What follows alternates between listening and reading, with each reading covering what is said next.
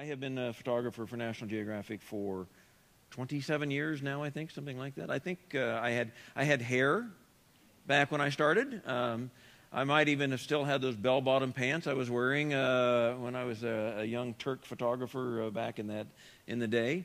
I can hear the question coming, and one of the couple will ask, "So, you take all these pictures?" And I said, "Yes, I do." And then they say, "Do you actually go?" I'm not kidding. They do this.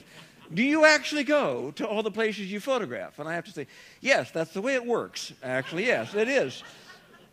I was fascinated when I found out that they had their tomato day coming up at Seed Savers, because all of a sudden they were going to have like 47 varieties of tomatoes laid out, and they were going to have all these people going through. Now, this is photographer heaven when you're doing a story like this, because somebody's actually going to be doing something, and here were all these people going through there, tasting 47 varieties. I hoop and holler in the office. My wife gets used to this. I'm over there doing research on trying to figure out how to photograph a story like this, you see, and I'll get off the phone having learned that they were going to have a tomato day, you know. Man, I'm thrilled. This is big-time stuff, folks, you know. I love it. Yeah, so here, you know, there's just these little kind of everyday life things are going to happen in front of me, you know.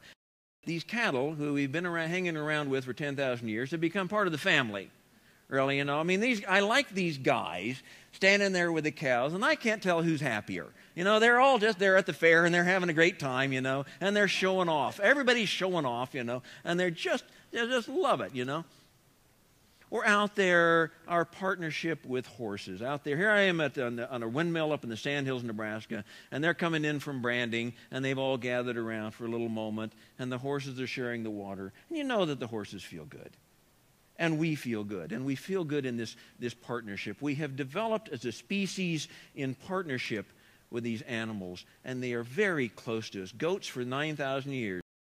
There are all kinds of species. For instance, photographers, we've only been domesticated for about 150 years. And we're not fully domesticated yet, so you know, don't let us into the living room, okay? Yeah. Derbyshire redcap. Look at that comb on this guy. You know, you could just tell when he walked around.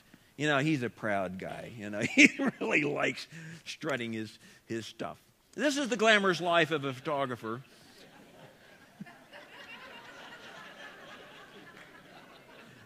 Back in some back barn, you know, where we can find it, you know. But I was assisted by the chicken whisperers, Jim and the guy there at the farm, you know. And Jim got really good, you know. You can put your finger right underneath the chicken's chin like this, you know, and just raise it up, and the chicken will go, and then you go, and they'll stay there for just a second, you know. This is the kind of stuff we learn to do, you know.